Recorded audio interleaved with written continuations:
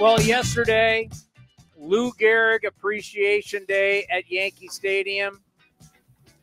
July 4th, 1939, Lou Gehrig gave the famous speech.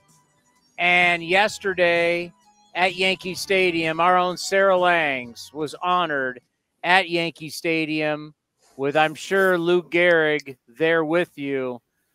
Seeing the pictures with the skipper and Garrett Cole, your mother and father, just what an unbelievable day it must have been for you and your family at Yankee Stadium.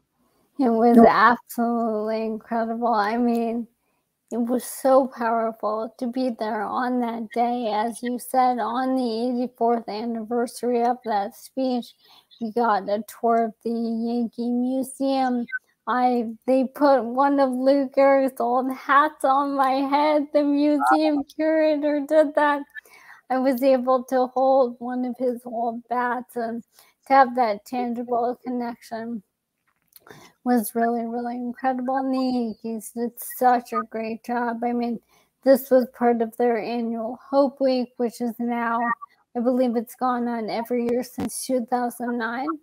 And they choose members of the community to highlight different groups. Today they're in Hinchcliffe Stadium in New Jersey, but the amount of thoughtfulness and energy and everything that goes into the day, the way that Jason Zillow and the rest of the Yankees put it together, is just absolutely outstanding. And my parents, I mean, they both threw great pitches. I was so happy for that. Yeah, when you think about the New York Yankees and how really big they are in American sports, I mean, we've talked about it for many years. As big as the NFL has gotten, still, the Yankees are still the one team. You know, you can look at the NBA. A lot of people look at Lakers and Celtics, now the Golden State Warriors. I mean, football will be the Dallas Cowboys. But really in American sports, the New York Yankees, because they've dominated the Eastern Seaboard for so long, where most people live, they are such a big deal. And they just really show you the power that they have for good. And when you talk about the fight for ALS that you're a part of now, just talk about, you know, what the Yankees have been able to do for awareness and raising money. I mean, it was wonderful because it wasn't just me. And I made that clear to them when they reached out and said they wanted to honor me as part of Hope Week. I said, okay, but I'm not the only young woman living with ALS right now. This is a group that people don't think of. People think of Lou Gehrig or even men who are older than that when they think of ALS. And I think a very important part with advocacy and awareness is for people to realize that this can strike absolutely anybody at any time. So there's a wonderful group I'm a part of called Her ALS Story, founded by a young woman named Leah Stavenhagen. And there are a handful of members in the tri-state area. The Yankees were gracious enough to honor and host not just me, but I believe 7 or 8 other young women, all of whom were diagnosed under the age of 35. They were there. We were all out on the field. The Yankees took the field, gave us all blue and white roses. It was such a beautiful moment and really, really important to show from baseball, from Lou Gehrig's sport, and from his team, the acknowledgement and understanding that isn't just about people who look like Lou Gehrig.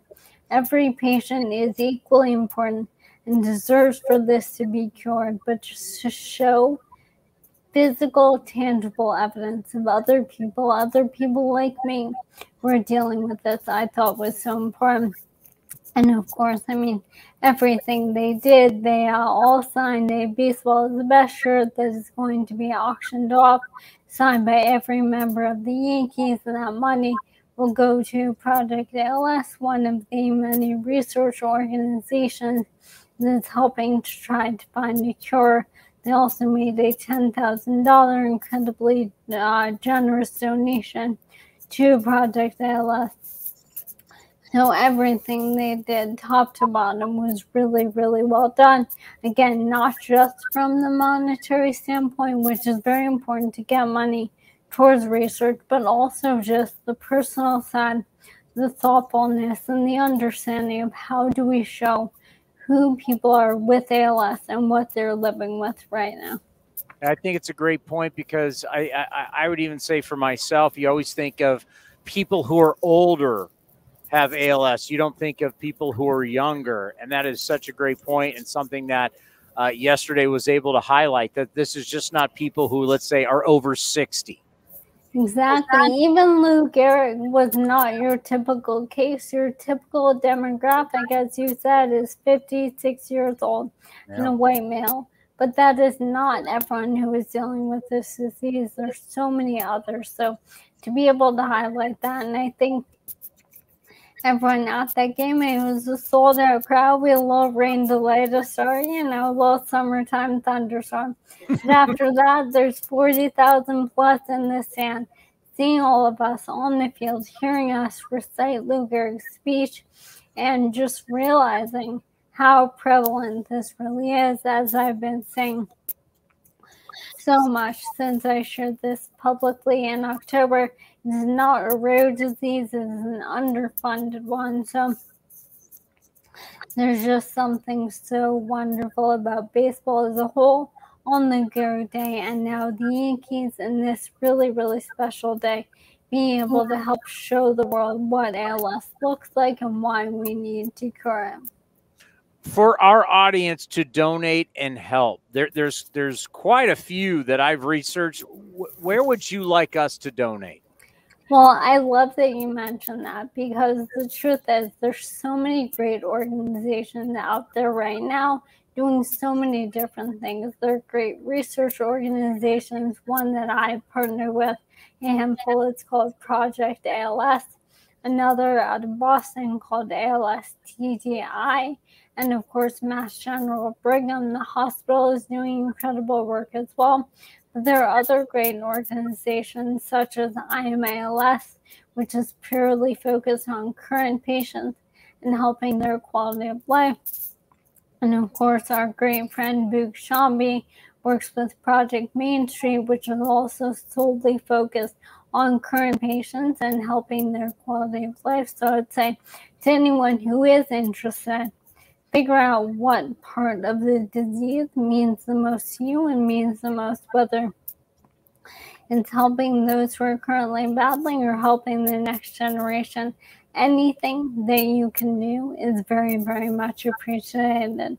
And I would say that I always want people to make sure they're donating somewhere that really speaks to them. So do a Google search, read about a couple of different places, and decide what means the most to you. And of course, you are still working tirelessly on the sport that you love, Major League Baseball. We're heading into the All-Star game. What excites you? I mean, we're talking about, because this is our last show, right? Well, I won't be here. So this is my last show before the All-Star break. What excites you going to see, the All-Star game, Pacific Northwest up in Seattle, the best players in the world get together? What excites you about the All-Star game this year? I mean, what doesn't excite me? I love All-Star Week. I love the Home Run Derby. I love the game. I love all of it.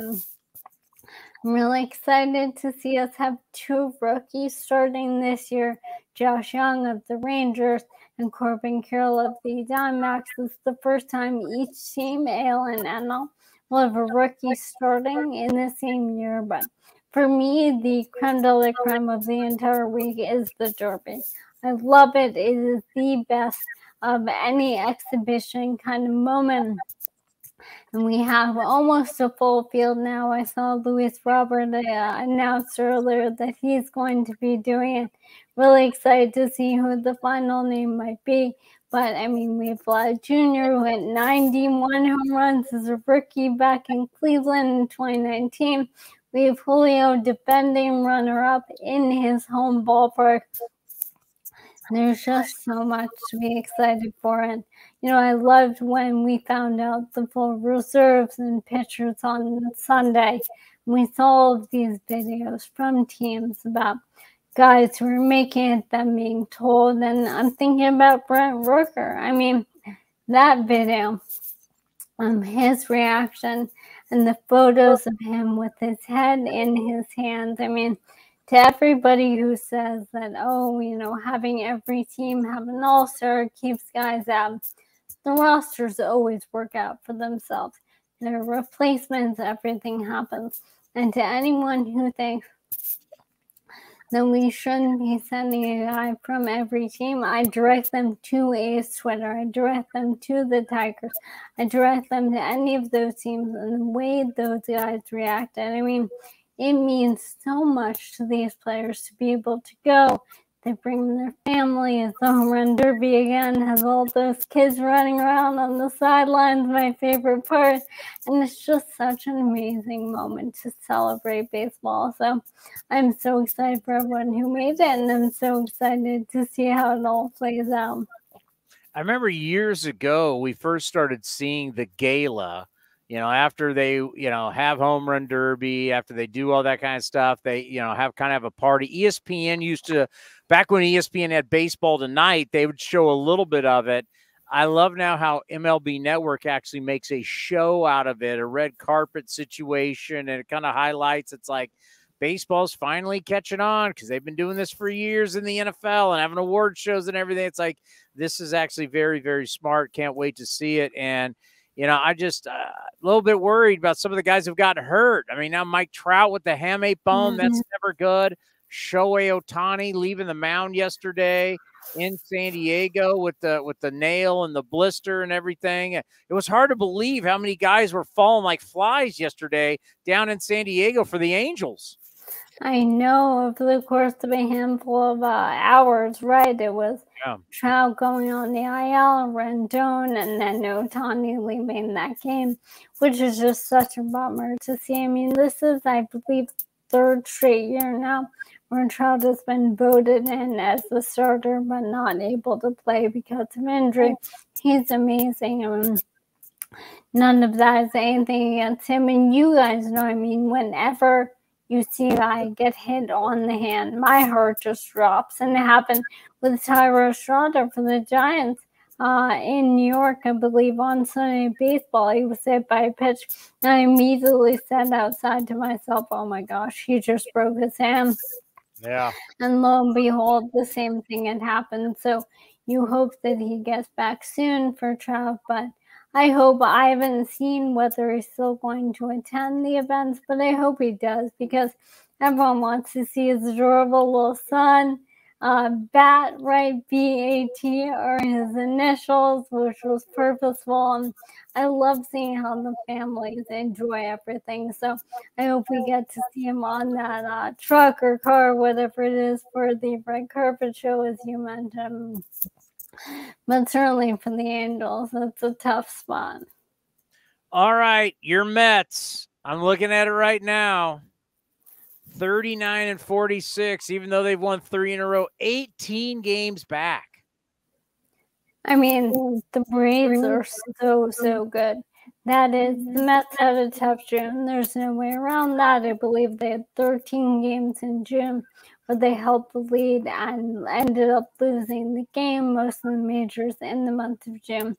But so much of that is about how good the Braves are, and I think they really deserve to hear that. I mean, this is a team that leads the majors in runs scored in any inning, and their run scored is in the first inning. Their first inning performance across the board, runs scored, hits, home runs, run differential, you name it, is leading the majors. And it's because of Ron Acuna Jr., who's already with 20-plus homers, 40-plus stolen bases, and it's July 5th, and they haven't played yet today. So having him starting those innings for them, starting every game, has been so powerful for an offense that's really, truly been relentless. It really does put the Mets, the Phillies, and the Marlins, who have stuck around, in a really tough spot. But, I mean, all props to the Braves for being such a dominant team yet again. All right, so I guess if we're running the team and you can have the owner come out and have the press conference, and you can have Seaver the dog, and you can do all that kind of stuff. But there's some tough decisions to be made. And to be honest with you, Sarah, there's some tough decisions to be made with a lot of teams, right? I mean, I can look at the Boston Red Sox at 43 and 43. I can look at the San Diego Padres at 40 and 46. Teams that have talent that the percentages tell you you're not going to be in the postseason unless something miraculous happens. So if they were to call you, their GMs, and say, what do I do? Would it be smart to unload some guys, to bring in prospects, to get lower salary going, to maybe get under the thresholds? Like, what do you do if you're the Mets and you're the Red Sox and you're the Padres, you're some of these teams? Would you recommend for them to maybe wave the white flag, trade, and lower some salaries?